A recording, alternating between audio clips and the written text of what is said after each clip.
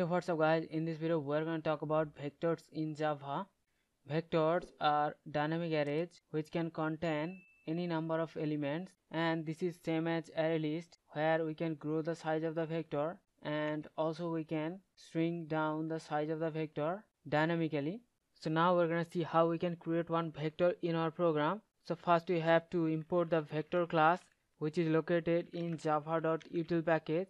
So we have to write java.util.vector, and this will import the vector class from the java.util package. So now to create one vector, first we have to write vector, and then inside the angular bracket we have to specify the type of data we wanted to store in that vector. So I'm gonna write string because I wanted to store string objects in that vector.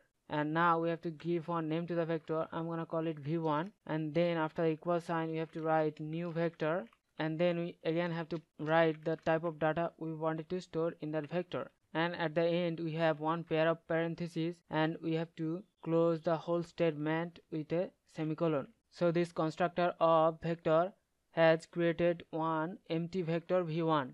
And there are 4 different types of constructor that are available in vector. In the second version of constructor, where we can pass in size of the vector, and this will create one vector with the specified size. In the third type of constructor, where we can specify the size and also we can specify the increment of that size, and this will create one vector with the specified initial size, and whenever the size exhausted, then the size of the vector will increase by the increment value.